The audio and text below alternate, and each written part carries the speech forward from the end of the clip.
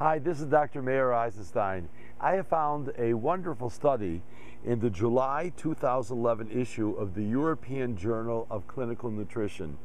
Its author is Dr. William Grant. I happen to know Dr. Grant personally. He was a former NASA scientist, and he's been heavily involved with vitamin D research. And the article's title is An Estimate of the Global Reduction in Mortality Rates through Doubling Vitamin D Levels. He talks about having at least 5,000 units a day and possibly even using 10,000 units a day. Here is his conclusion. Increasing serum 25-hydroxy-D levels, that's the vitamin D level, is the most cost-effective way to reduce global mortality rates. At the cost of vitamin D is very low, and there are very few side effects from oral intake or from frequent exposure to the sun.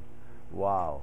Vitamin D, and more vitamin D. It'll help you live longer.